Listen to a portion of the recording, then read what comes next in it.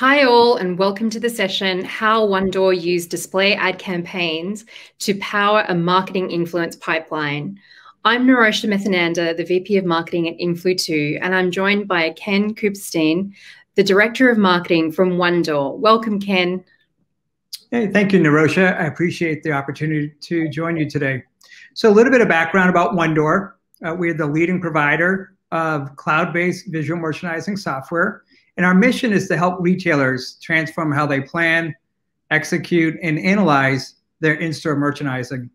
And we do this with our cloud-based platform called Merchandising Cloud. And our customers include Best Buy, T-Mobile, and Woolworths out of Australia. Awesome. Well, that's close to my heart. If you can't tell from my accent, I'm Australian. So thank you for that introduction, Ken. And also just to share a little bit about Influ2. At the base level, Influ2 takes your digital advertising out of its black box to be able to help you target the buying groups and key decision makers that you want to target, and gives you back tangible results from that to be able to action. So, but Ken's going to take us through that. I know that he has a lot to share, so let's jump right in. Ken, I was hoping you could tell us a little bit about One Door's challenge with its ABM program and what the impetus was to use Influ2. Yeah, absolutely. So a few years back, we conducted a deep dive into our personas and found that on average, our buying group consisted of about 15 to 20 people at each company. And our target accounts are large retail stores like grocery, drugs, specialty, and big box. Within those buying groups, we have key personas that are primarily HQ-based, and they work in either space planning, visual merchandising, or store operations. And their responsibilities range from either optimizing product assortments, so ensuring the right product is on the right shelf in the right store, to creating visual merchandising displays, to working with the store teams to execute on those product and promotional plans. Initially, we were spending media dollars on account-based ad platforms, and we're generally getting a high volume of clicks and traffic to our site. And that's great, right? However, the data could not confirm if we were connecting with our personas or really just anyone from a target account. And to us, that was kind of a waste of media dollars. We had spent considerable time building out our database, so we knew who we had to target. And because we're an enterprise software, we're talking about a pretty long sales cycle. And so we need to sustain our budget. So we had to find a way to bring prospects into the funnel and stay engaged with them throughout the journey. Right. So you really needed to be more focused. And, it'd be great if you could take us through how Influ2 has helped One Door with this challenge. Yeah, so one of our challenges is, look, we don't have a big sales team, so we need to be laser focused on the accounts in our ABM group. And tracking who is engaged with our ads is really a critical component of our ABM strategy. And if you want to digitally engage with a specific individual, there's only a couple of ways to do this. One, you can send emails through marketing automation. However, what we're finding is there are a lot of false clicks. You can't really confirm if the recipient or some corporate software program is opening your email. And second, you can send in-mail using LinkedIn, which is great, but whether someone has opened the email, there is no reporting to confirm this. So our ad agency, Con Creative, recommended Influ2 because of its first-person marketing capabilities. And so we started running ads on Influ2 in spring of 2020. And we know, what I like about it is we know when a person has clicked an ad, how many impressions they've been served, what pages they have visited, as well as providing us with an engagement score to benchmark against others. So at the end of the day, we can confirm who has seen and engaged with our brand. Cool. And so, how did this tie back in terms of your ICP research, and how did you marry that up? Yeah, so it ties back to our ICP research. Well, we established about 3 to 5 personas in each buying group with different goals and pain points.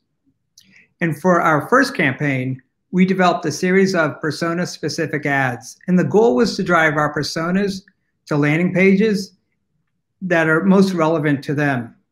So for us to date, the biggest success that we have had with Influ2 was a campaign targeting Walgreens, a large drug chain. And we were much more specific in the creative. And really, by simply adding in their name to the existing headlines, the click-through rate increased to 1.1 versus our average of 0.25. And so this was amazing. We were like, whoa, this works. We got to do more of this. And so we started to focus more on that kind of advertising against accounts who are demonstrating interest in our type of technology. So for us, when we talk about kind of personalizing ads, efforts like that don't take a lot of work, but yield huge results. Right. Cool. And in terms of the results, and the persona engagement with specific content, have you learned anything more through this process and this approach? Yeah, absolutely. And we were talking about this the other day. It's interesting. 2 of our personas are relatively active online, and their behavior, be it clicks or downloads, are fairly similar. However, one of our personas, it seems, spends less time online, and this has impacted our ability to connect with them. So, driving results, getting engagement. So to compensate, what we've had to do is really have our BDR focus more efforts against that persona group with one-to-one. And that's helping us. But it's that type of insight that you look at and say, okay, people are really very much different. And you can tell by, the departments that they're in, just their behaviors. And so having that insight allows us to kind of pivot and make adjustments along the way. Right. Yeah, that's really cool in terms of, and I know we were talking about this, in terms of this approach, being able to help validate some of your research, because, you sort of go and do this research and it's all very, very well and good, but then you get into the real world and you're able to make adjustments from that. So I think that's super interesting to see that. And then I know also when we were initially chatting, you had a bit of an aversion to targeting through social media. You heard that Influ2 really utilizes Facebook and Instagram as one of our advertising channels. And I think this tends to be a common bias in B2B. I mean, I have this bias myself as well. I had this bias because you sort of tend to associate those social media platforms with being more B2C. But, can you tell us a little bit more about your aversion and what you've learned about this and what your experience has been? Yeah, for sure. And I think, a lot of people probably have the same kind of reaction is when you're in B2B, your expectation that is if you want to reach your audience, you have to go to LinkedIn. And LinkedIn is great. And so when I found out that Influ2's network included Facebook, we weren't that sure that it was the right channel for us. And it wasn't until a couple of months in when we started to do a little bit of research with Com Creative, we found that Facebook was actually a key channel for most of our target audience. And if you think about our personas and where they go to spend their time, Facebook is still their go-to social channel. And so what we've been able to see is more engagement coming from Facebook. And as you're going to share some of the other campaigns that we've created, the type of content that we've created is ideal for Facebook. And so in addition to, Influ2 on the Facebook network, we've started to do kind of up our game in improving our kind of Facebook page because what we're seeing is there is activity and there's an opportunity to go there. Right. And yeah, I mean, this is one of the things, and I think, you made a really pertinent point, when we were preparing, is about being where your audience is and being relevant to what their needs are. And, I think this is something that it often gets confused. I think relevance gets confused with personalization and customization, which can be really polarizing because it sort of skirts the line of being creepy. But I think the other thing to sort of remember here is, some of the channels that we typically think of as B2B marketers, they are, chock-a-block full of all different content. So you're actually opening up yourself and your and your brand to channels where people actually have perhaps a bit more attention span, and it's not as saturated. So I think that was a really interesting point that I took away from what we've been talking about. But as you said, it's been about understanding your user and knowing what's going to appeal to them and applying these insights in a mindful way. And that's something we've discussed at length. And so I think we have a special guest who wants to have his say, before we kick off into this topic. So let's hear from him. Big Brother Greg from the Brady Bunch with a message from the Gregster for one door. Well, this is far out. I hear that One Door is retiring the paper planogram. Is that out of sight or what? Well, that was pretty cool. Can you tell us a little bit about about Yeah. So I'm gonna go into that. Barry Williams, Greg Brady from the Brady Bunch. 1970s. It's part of this campaign that we created. And what I wanted to start off with was that, while Influ2 takes responsibility for the science part of advertising by helping identify key decision makers and then getting the ads in front of them, the art of advertising is still up to the brand. And our feeling is that B2B advertising should not be cold or sterile. It should inspire and really connect with people on an emotional level. Even though you're still selling software, you're still advertising to people, and people have emotions. So for us, a good example of this is our most recent campaign, which you have up on the screen, Retire the Paper Planogram, and that transports the audience back to the 1970s, the origins of the paper planogram, to establish that the current merchandising process that retailers are using today is widely outdated and it's time for change. So what we did in our research found out that the paper planogram, not get into too much detail, but that's really the map that stores use to identify where products need to go on a shelf.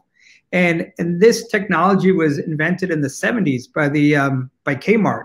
And so where's Kmart today? And so this technology is still being used, and we thought, my God, it's 2021. Like, this thing is 50 years old. It's time to retire. And so an idea just kind of blossomed into this kind of holistic campaign, and it's been terrific. Yeah, I know. Gosh, I can't believe the 70s is 50 years ago. Gave me a little bit of a reality check. But look, I love this. I loved it when you were talking about it, when you showed it to me. And I know we could have spent probably the whole session talking about this campaign, and we couldn't really showcase it. But what I really love is how you've taken like this information and data that you've learned about, this data point, and been able to really transform it into this holistic approach and bringing to life the 70s through these various mediums and really cemented the messaging. Can you tell us a little bit more about the campaign results and what you learned from this? So it's really amazing creative. And our creative team developed visuals around iconic 70s memorabilia. So you saw a fondue and an 8-track set. What's really fun is that the day we launched, we got a phone call from someone at Claire's Accessories saying, we just saw the campaign. It's brilliant. We're in the midst of digitizing our process. Let's talk. And responses like this just confirm that your creative is spot on. And it was just a great way to kind of set forth this new campaign. And so a little bit as where we are today. So as the campaign progressed, we found that downloads and demo requests were trailing off. And we think it was because that the creative concept wasn't broadly understood by our target audience. And there's some reasons for that I'll get into. But this highlighted to us the importance of balancing creative execution with ads that are, again, it's B2B, so more offer-driven, include product shots.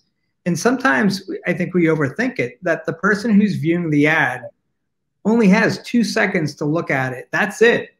And so either they get it or they don't. And just because, from our side of it, we're looking at these ads for a long time, we think they're amazing.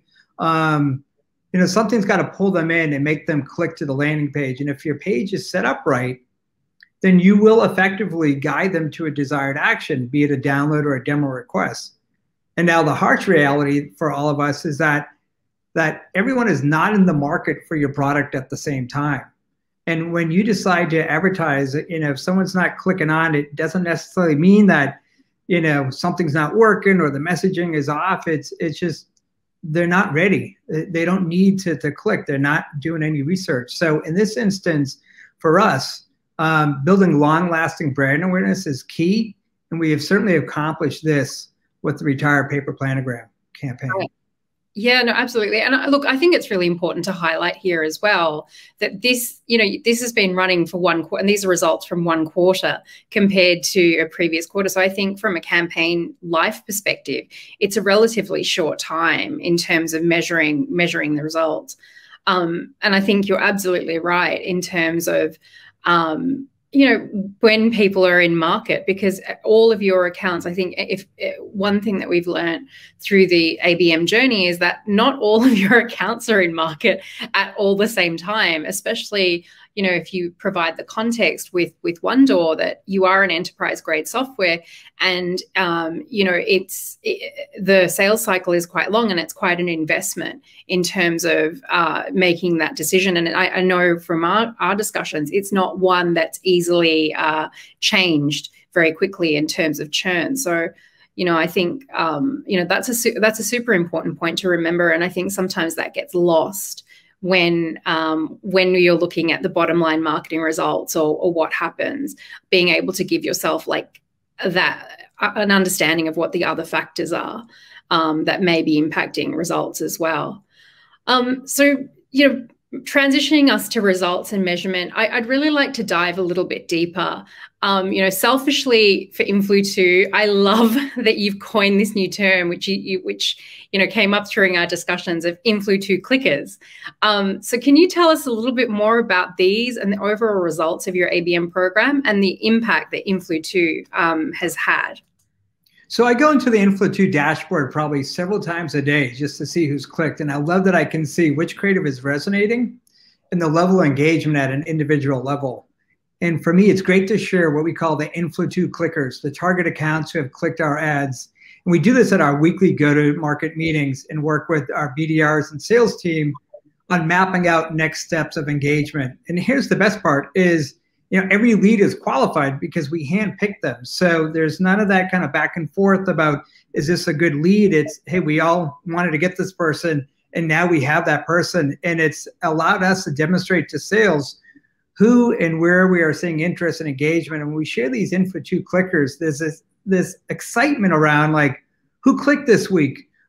This visibility has definitely enabled us to better align our ABM strategy, and is helping our sales connect with our key decision makers just much more quickly, because we know like if they're clicking an ad on Monday, we make a call on a Wednesday, they're still kind of aware of what we're talking about. There isn't like a 2-week delay here. And so one thing that I thought was really interesting that I wanted to share was that our monthly branded searches have increased by 66%. And to me, that's highlighting the progress and impact we are making on the business. And overall, the campaign has been successful, and we've increased our marketing qualified requests by 62% year over year. So that is, for us, that's fantastic. Yeah, no, I think that they're very solid results. And I also would like to point out that, hopefully Influ2 has had some hand in, quite selfishly, increasing the percentage of branded searches, because you brought us on about a year ago, and I love to see how that's increased as well. So hopefully we've had some influence on that. You have. If you didn't, I probably wouldn't be talking with you today. So it has been a big part of, kind of our success and our ability to identify folks that we're going after, and we're connecting with them. So that's what ABM is supposed to do, and we feel like we're creating a playbook that's working for us.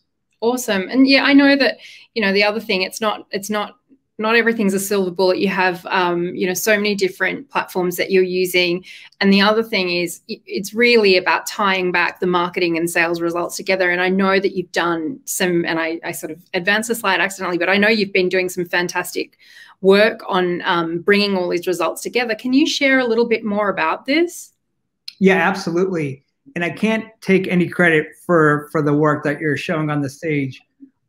What you're looking at is this amazing kind of unified funnel that our friends at B2B Fusion and a person on my team, Jen Tui, have been working on. And this kind of unified sales funnel is pulling into Salesforce.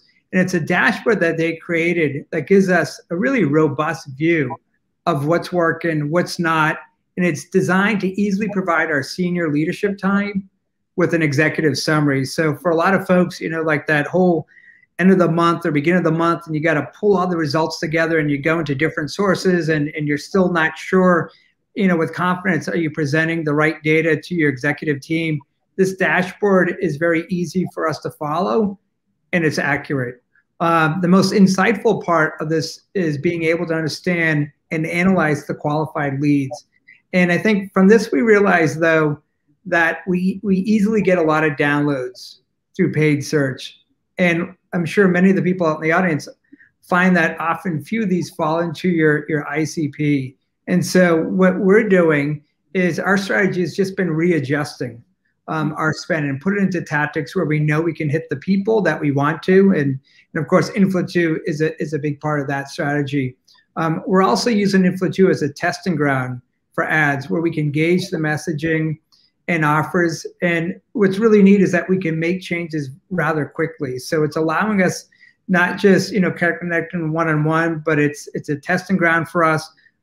We have a lot of control, visibility into the dashboard. That if something's just not working, we're not going to kind of let it go. It's fail fast and correct it. So that's what we're doing.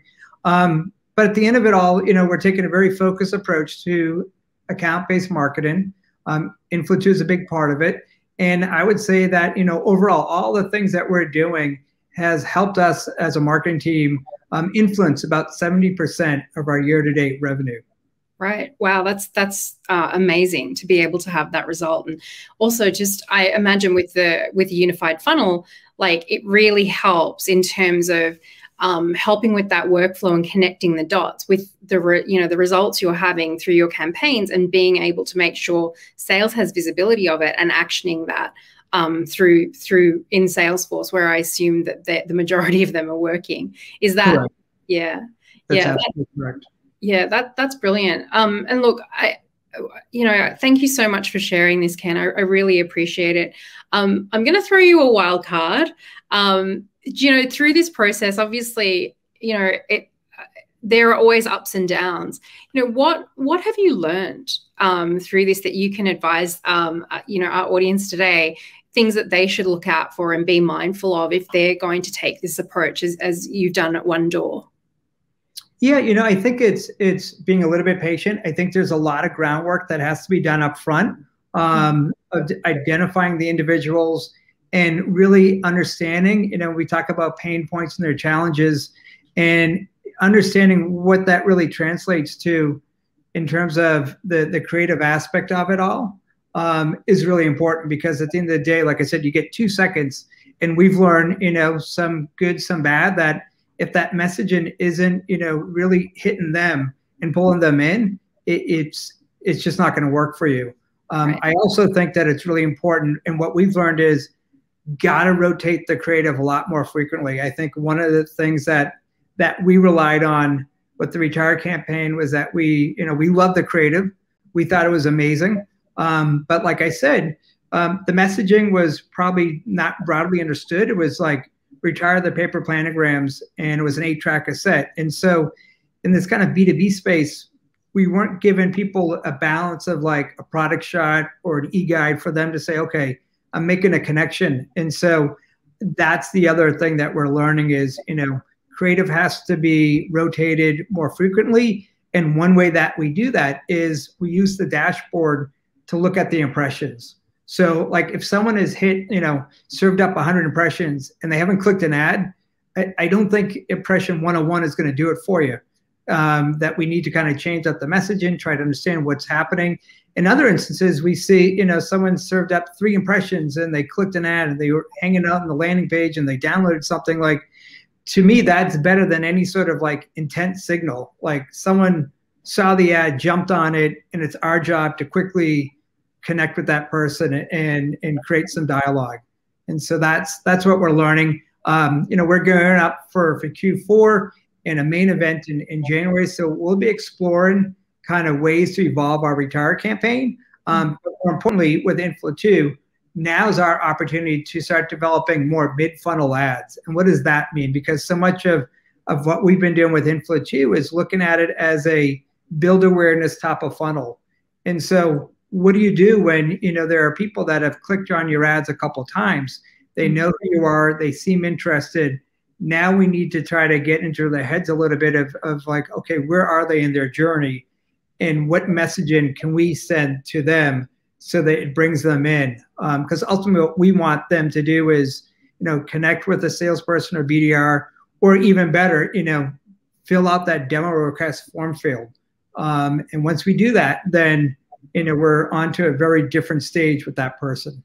Right. Yeah, I think that's something that we've certainly been trying to communicate in terms of you think about display advertising as very top of funnel and being able to drive the leads in, but actually, the utility of it is beyond that, in being able to support sales efforts and align with them, and to be able to communicate about more content.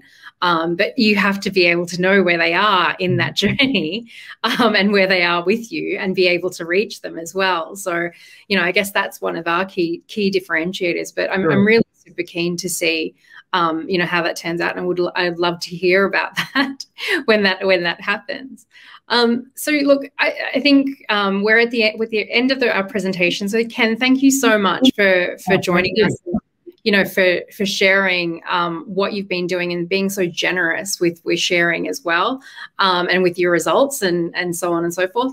And to the audience, thank you for joining us. We hope you found this session useful. Both my details and Ken's details are on the slide here. So if you have any additional questions, feel free to reach out to us.